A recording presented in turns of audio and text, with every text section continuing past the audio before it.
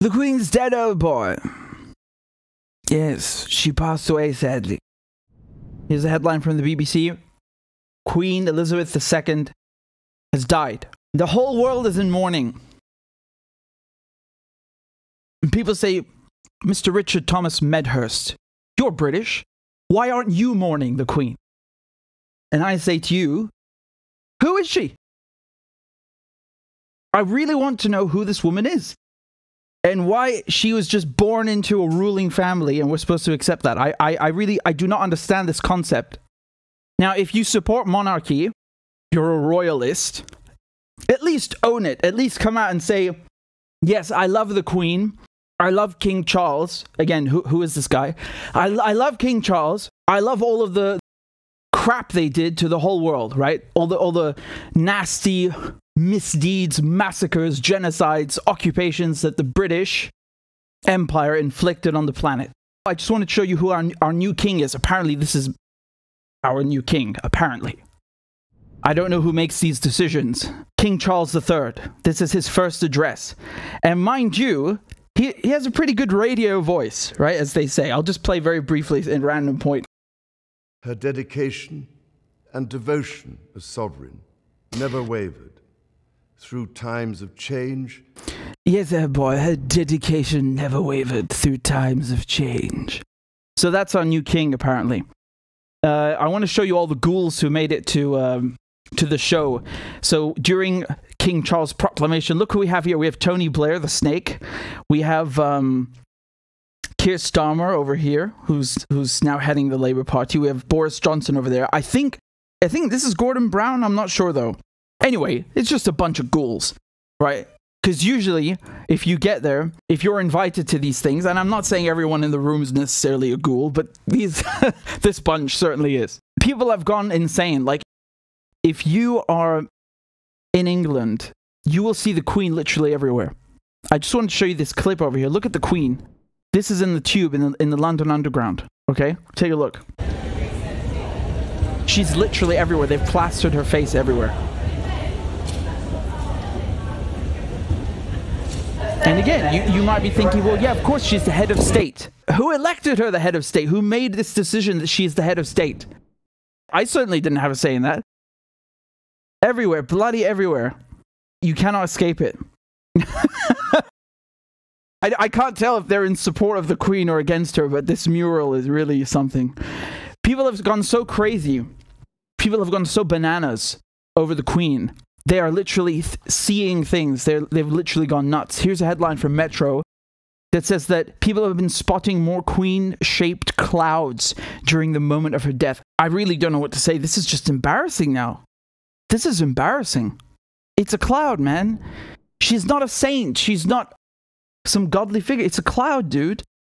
And the worst part is if you open your mouth, if you say something, right, like, hold on a second, I thought we're a democracy. Why do we have a queen? They'll shut you up. You're not allowed to say that. You're not allowed to say anything that makes sense because you will get arrested. I'm not even kidding. You have several people now that have been arrested in the UK for protesting the monarchy, right? Now, in one case, there was a bit of heckling going on. I'll show you the video in a second. But look at this headline over here. This is from Global News.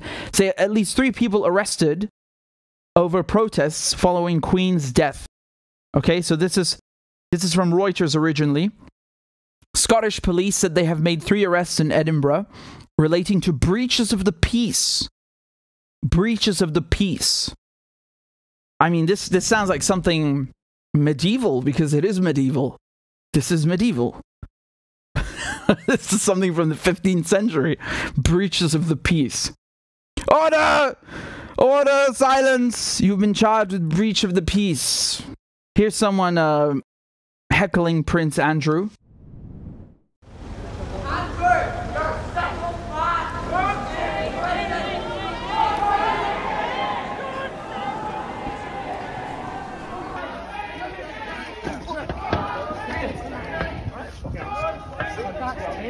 So he was arrested. This woman, if I'm not mistaken, was also arrested. At least heckled by police. Because she's holding up a sign that says, "Not my king." Here's a 22-year-old woman arrested after holding up this anti-monarchy placard. This is in Scotland as well, in Edinburgh, right? So she's been charged with breach of the peace. Her placard reads imperialism. Well, I think it says fuck imperialism, and then abolish monarchy.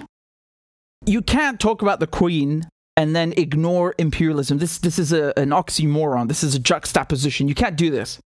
You can't do this. If you love the Queen, then go ahead like an adult and own it and say, I love the Queen and all of the shit that was done in our name, unfortunately, and with her as the figurehead. Do you understand? The British Empire, who's the head of state? Who is our head of state? It's the Queen, right? Now it's King Charles.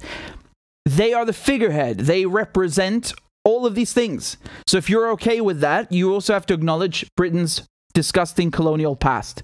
I found this very funny. The BBC, they posted a tweet saying, we take a look back at Queen Elizabeth II's long-standing relationship with Africa. Relationship? What does that mean? Are you talking about the massacres in Kenya, or, you know, the diamonds that she wears that was stolen from Africa? What exactly is this relationship made of? What does it consist of, oh boy? I can tell you that the British government and the Crown, yes, the Crown take this very seriously. You know, because people think that, oh, you shouldn't say this now, and again, I'm not like, I don't want to speak ill of the dead. I'm talking about the monarchy itself, not her particularly. She is the longest reigning monarch in British history, so you have to focus on her and what happened when she reigned. And this is what happened. The British government began destroying documents, colonial files, to hide what Britain had done in its colonies. So according to the National Archives and the Foreign Office, over 8,800 colonial era documents have been eliminated by UK authorities in former colonies.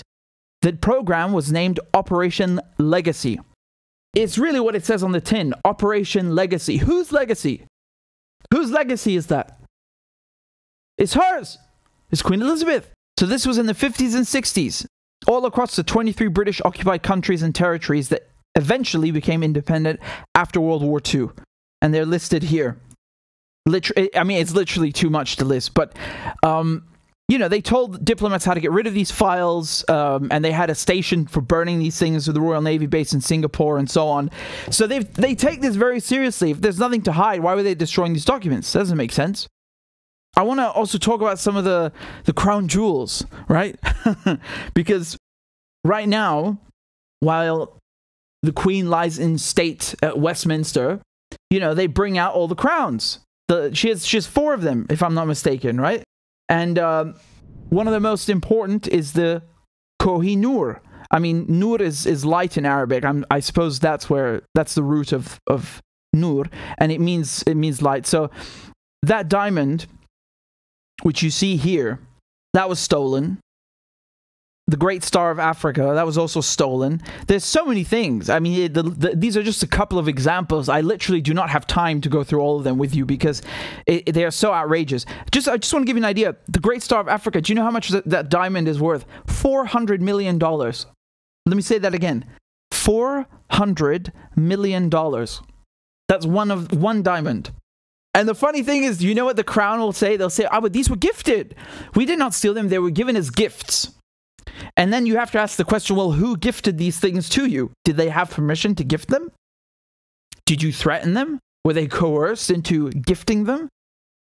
And then, of course, their whole narrative falls apart. And I don't need to, of course, bring your attention to all the things that we have locked away in London in the British Museum. I mean, just one example, of course, is the Rosetta Stone, right? This is crucial because it's helped archaeologists to go through hieroglyphics and so on, right? It's very important. It's just one example. I mean, there are so many countries that demand that we return all these things to them. The Greeks, the Egyptians, etc., etc. I mean, the list is literally too long. You know, I think after the Louvre, the British Museum is the largest in the world, and then you have the Met in New York, and of course, both of them are filled with stolen things. Now, aside from the stolen diamonds, so in addition to that, you have things like the massacres that took place in Kenya. I just want to read to you a little bit from The Guardian. They talk about in this article about the suppression of Kenya's Mau Mau rebellion. This is a study called Britain's Gulag, and it chronicles how the British had battled this anti-colonial uprising by confining 1.5 million Kenyans to a network of detention camps and heavily patrolled villages. I mean, detention camp, concentration camp, it's the same thing at this point. You know, whatever you want to call it, it doesn't take away the horrors of it. In the British and Kenyan archives, meanwhile, there are documents missing or classified. Many documents relating to the detention camps were either absent or still classified as confidential 50 years after the war. Okay, the British had torched documents before their 1963 withdrawal from Kenya. There were files about 80,000 detainees, and at a minimum there should have been 240,000 files, but there were only a few hundred left. So, I mean, you could more or less say the British destroyed 239,000 documents. I mean, again, when did this take place? 1963. Who was the Queen at that time? Queen Elizabeth. You can't have it both ways. You can't say, yes, I love the Queen and she's our head of state and she's our monarch and she represents us. And then when there's disgusting shit being done by British soldiers overseas, you say, oh no, we have nothing to do with that. The Queen has nothing to do with that. How dare you? Here's some of some pictures, right? I'm not sure how long I can show them to you because of the flagging, but here's some other lovely British crimes, right? Tripartite aggression against Egypt in 1956. So, of course, tripartite means the Israelis, the British, and the French, they attacked Egypt.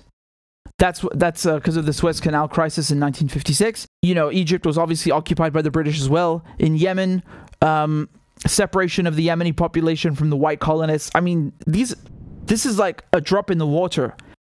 Don't forget as well that, you know, during the so-called decolonization, what did you have? You had the British, you know, partitioning India into Pakistan in a totally British way. And then, of course, before that, you know, this is not when Queen Elizabeth was queen just yet, but, you know, right before she became queen, you had also Sykes-Picot before that in 1916-17. These are things that happened so long ago, and they're still affecting people to this day.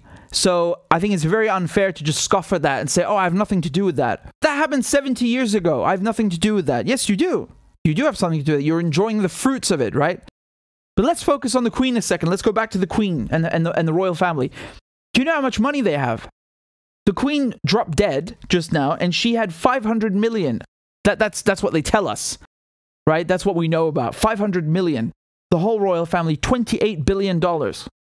How do you get $28 billion without screwing over people, without committing genocide, massacres, colonialism? You can't do that. You think those 28 billion fell out of the sky? They got 28 billion because they rented out some fucking cottage in Cornwall? Are you so stupid that you believe that? Come on. Look at this map, man. This is 1920. This is the height of the British Empire. 1/5 of the planet under British rule. That's a lot of stuff stolen. That's a lot of wealth stolen, and it went into the hands of the royal family. So don't come here and pretend like she's some innocent granny. She's not. She's not. I want to play you a clip now. This is from the Indian foreign minister. Listen to what he has to say. I think a year ago, there was actually a very serious economic study which tried to estimate how much the British took out of India in value terms. And a very calculated math ended up, put a number of $45 trillion at today's value. You heard that? He said $45 trillion. That's how much we took from India. I don't need to tell you about the Industrial Revolution, of course, and then how the British, you know, you hear this theme always that, oh, we built railways for the Indians, like as if it was some kind of gift. No. The Indians paid for that. They had to buy British-made trains. So they were screwed over 50 times, you know. I mean, and all this money went to not just banks in England, but of course part of it went to the royal family. India's share of the world economy when Britain arrived on its shores was 23%. By the time the British left, it was down to below 4%. Why? Simply because India had been governed for the benefit of Britain. Britain's rise for 200 years was financed by its depredations in India. In fact, Britain's Industrial Revolution was actually premised upon the deindustrialization of India. There's no other way to put it, and I want to be very clear. Queen Elizabeth II was England's longest reigning monarch. Okay? since the 1950s, she's been the head of state, the Queen of England, the Queen of Jamaica, the Queen of this and that, right? The whole Commonwealth. She never apologized for one single British crime. Never. You know, even if you want to make all these sorts of excuses about, oh, well, the money comes from the sovereign grant and, oh, well, you know, this... No. She's the head of state. She represents Britain across the planet. What, you know, why is she going and visiting all of these African countries? Why is she going to visit to 20 African countries? Representing me, representing the rest of Britons. She does that in our name, right? So she can also apologize. She never did that. She never ever did that. She refused to take this opportunity. And I think this is absolutely disgusting that people think that, oh, it's in bad taste to bring this up now. No. This is the perfect time. This is the fucking time to bring this up. It is the time. This is the moment to bring all of this up. And this madness that you see, this propaganda, this brainwashing, like her face plastered everywhere. I mean, Jesus Christ. You know how they make fun of North Korea all the time? Like as if, oh, they have, you know, the Koreans over there, they're weird and they have cult of personality and it's totalitarian. What the hell is this? This is not a cult of personality. Is this not a cult of personality? Blindly worshipping some woman who is stinking rich. Her family are obscenely, grotesquely rich. Money that comes from enslaved people, from plundered lands. What madness is this? What is this madness? And then people say, oh, well, she only has a symbolic role. I'm sorry, man, it's not symbolic. No, once again, she represents us. She's the head of state. Every bill that goes through Parliament requires royal assent. And once again, they say, oh, but it's only symbolic. Hey, do they require royal assent or do they not? Does she have to sign the damn thing? She does. And then, of course, all these people that are being arrested now for protesting against the monarchy, you know why they're being arrested? Because the police have a lovely new bill that I was complaining about, and many people were complaining about, and I told you about this, I reported on this a million times, and we are, of course, talking about the Police, Crime, Sentencing, and Courts Act. So police can just come up and stop you for protesting, even if you're one person, because you're being a nuisance. You're making too much noise. Dude, that's the point of a protest. Anyway, I just want to go back and say that I think it's ridiculous that people want to you know, absolve the monarchy. So not just Queen Elizabeth II, but Charles, all of them. Absolve the monarchy of any responsibility. This is outrageous. This is completely outrageous. And it's grotesquely incorrect and historically illiterate. And she never apologized, and we should not forget that. And right now, it's complete cult of personality and propaganda in Britain. You know, everyone at the BBC is wearing black, and it's 24/7 coverage, and the funeral hasn't even happened yet. They haven't even had the funeral. When other countries do this, people laugh at them, right? When they do this in Syria, they laugh at them. Oh, look at them. They're all mourning. Half is left. Oh, look in North Korea. And then when they do it in Britain, oh, the Queen. You've been had. You've been had. Wake up.